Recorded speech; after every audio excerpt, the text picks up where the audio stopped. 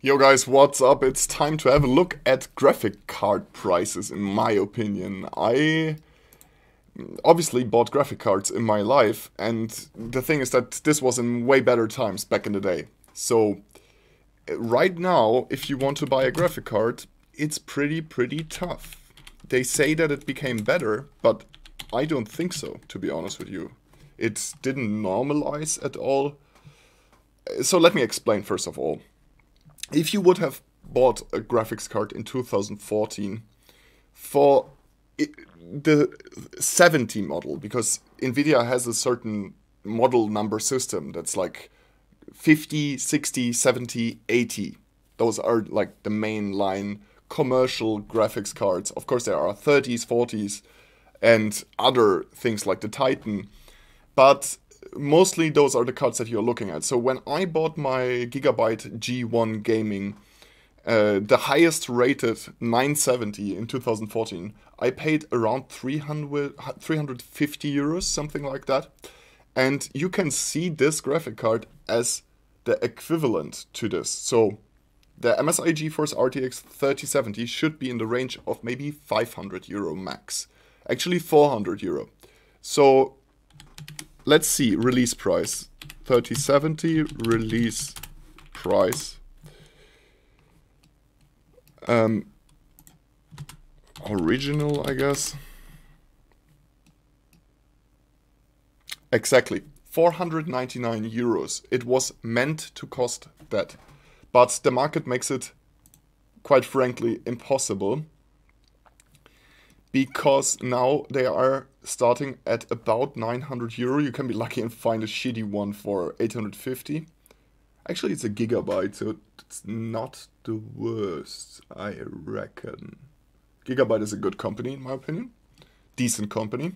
So, but you're going to pay 8 to 900 euro. You can easily see that here. You can also easily spend more than that. And that's almost double the price of what it should be.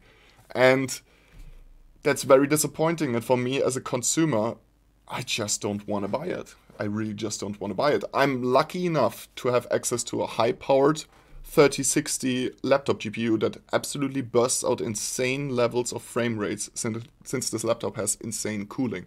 I'm using the Zephyrus Duo GX551 15 SE, so like the 2021 model of the flagship Asus laptop for gaming.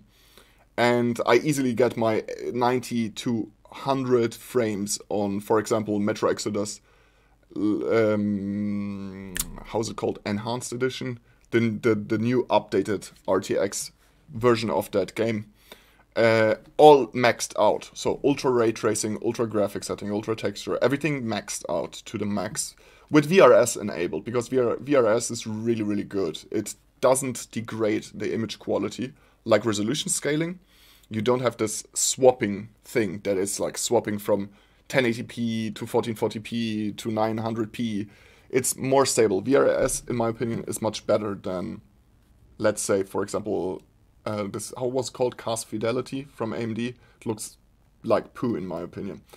Fact is that those are the prices right now. You could easily spend 100% extra. So instead of $499, you're gonna, for the Founders Edition, you're gonna pay 1,000 for a non-Founders Edition. So basically the same chip, but with a different chassis and with a different cooling system and a different customized clock. So that's the situation right now, and it's still the situation this day in July of 2021. Pretty disappointing that they just don't seem to get it right. So for example, if you're clicking here, they're saying 31% off.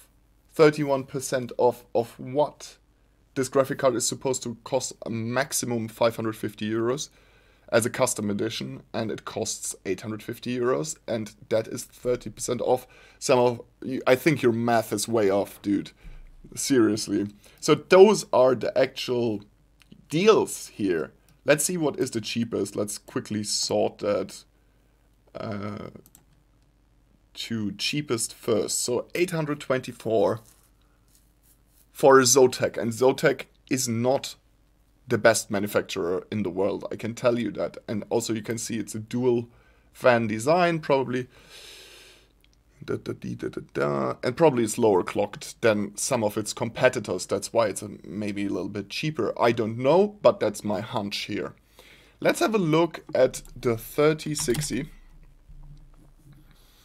So the 3060 also doesn't make any sense. I think that the 3060 was supposed to be released for about $399 exactly. So it's a bit less markup in this case.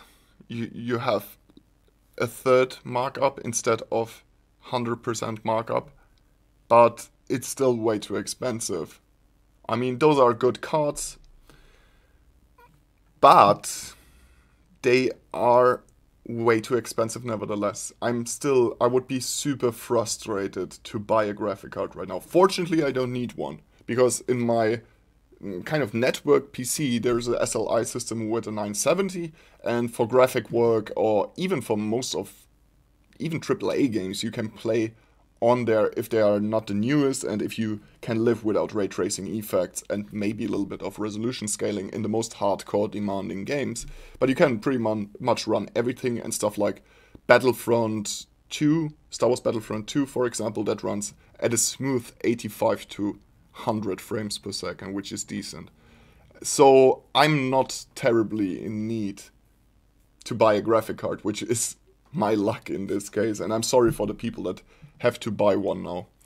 An option is, in my case, I had to buy a new laptop. I didn't just buy a new laptop because I thought it's a cool thing to do. No, for my job, I need a high-powered laptop, so when I'm traveling, I still can work on everything, on all kind of content, music or video or images, doesn't matter.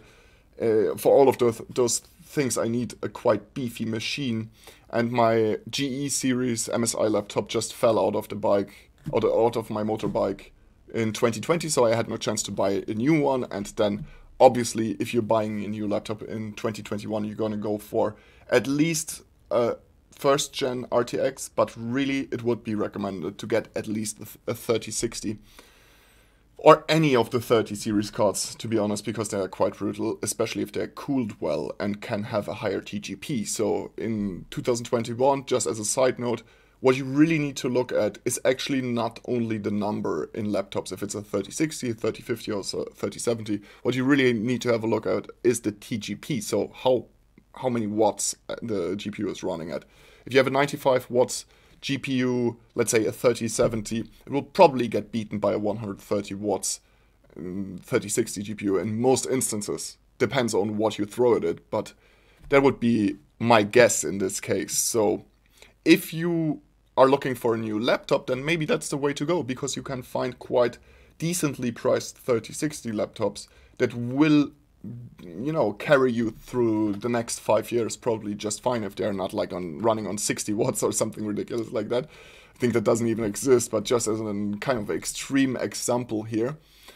And then that's a good alternative. Obviously the 3060 mobile is not the same as the 3060 desktop version. I mean, we all know that, but nevertheless, if you're able to run the newest games at around 100 frames per second, and something like esports titles at easily above 200 frames per second or more, even you can hit the 300 hertz, to be honest, in a lot of titles with my 3060 that is in my laptop, then I'm fine with that. Like, doesn't matter if the desktop counterpart is like 25 or 50% more powerful, because it's doing what it's supposed to do, and it's doing it quite well. It's doing it very stable if it's cooled correctly, which is not always the case. So that's that.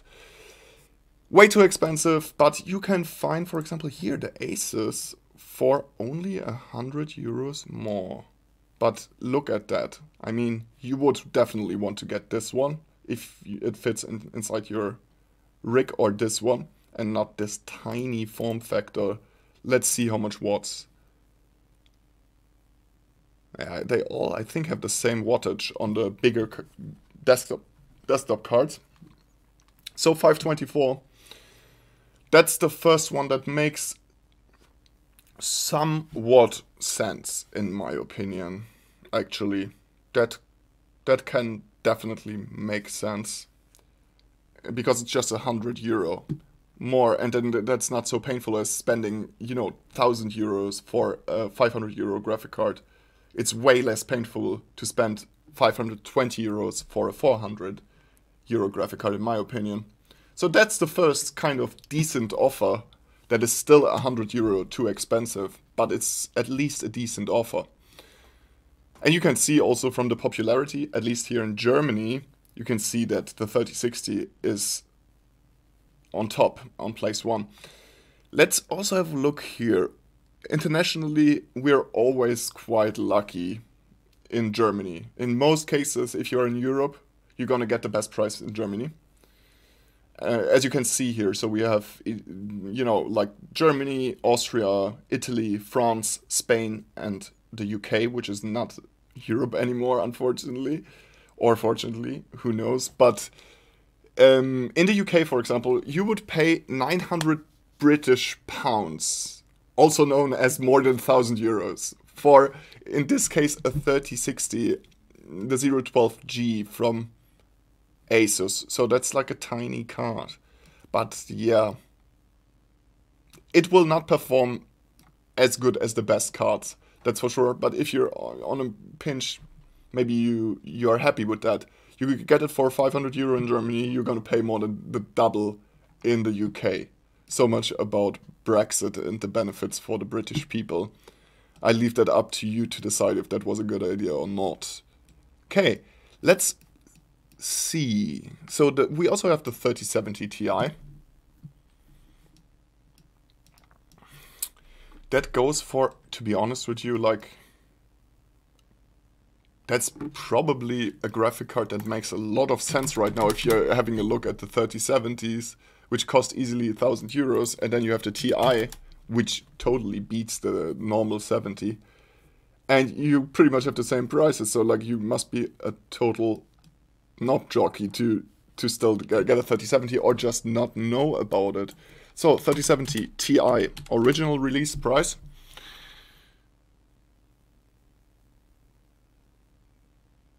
$599 is the release price. So like that translates to, I guess, €599 as well. And then that's not too painful again. So I'm starting to see light in the end of the tunnel here. So there are actually some options out there, which kind of makes sense. And those options, in my opinion, are, if you find a good price for a 3060 desktop, then that's a good option. And also the 3070 Ti seems to be really, really, really well priced regarding all the shit that is going on at this moment. Yeah, you can get, for example, the MSI for 800. It's still way too expensive, obviously, but you can also see that they dropped, look at that, €1,999 for a 3070 Ti. That should be criminal. It really should be criminal to do something like that, but you can see that the price is indeed normalized a bit. Still way too expensive, but normalized.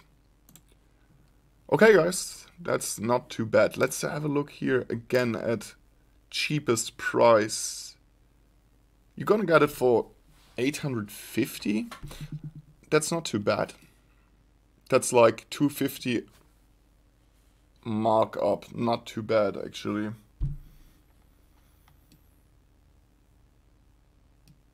And not the worst cards. Like, those are decent cards. Yeah. That's it, guys. If for the people that, you know, maybe it helped you. I just wanted to talk a bit about it because I am interested in that. Not only because I love video games. I'm not playing ultra much video games, but I know about video games and respect it as a medium, and I love it since I'm a small child, and I pretty much have almost any system that came out in the last 10 years. Not really, but I have a lot of gaming systems at home, just purely out of fascination, and also a lot of old gaming systems. But I'm also working in video editing and other things that actually can benefit from a decent GPU. So it's something that I have to buy in some cases. And I am going to buy a GPU at some point in my life again. Actually, I have to say, seeing a 3060 desktop variant for 529, even though it's really not one that I would like, it's kind of refreshing. And 850 for a 3070 Ti is also not that horrible. It's way less horrible than a 3070 for more than 1,000 euros, for example, which you could see plenty. So, I see you guys hopefully soon. Have a blast. Have a nice summer and peace out.